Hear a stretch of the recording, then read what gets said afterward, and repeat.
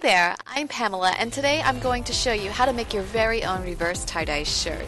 I thought this would be really great because it's summertime and I prefer black shirts instead of white shirts. So let's go ahead and get started. First, grab a black shirt, of course, and some rubber bands, a bottle, some disposable gloves, and some bleach. Once you have that, you have everything you need to get started.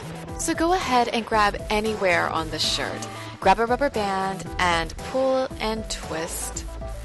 Just keep adding rubber bands all over the shirt. Grab different sections and twist and add rubber bands until you get this giant crazy monster.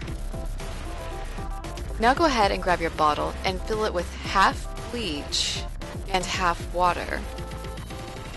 Then go ahead and grab your crazy monster t-shirt and spray it. Now let it sit for about 30 minutes. Set the timer, and then once it's done, go ahead and cut up all the rubber bands. Be careful not to cut your shirt. Now you have this nice shirt.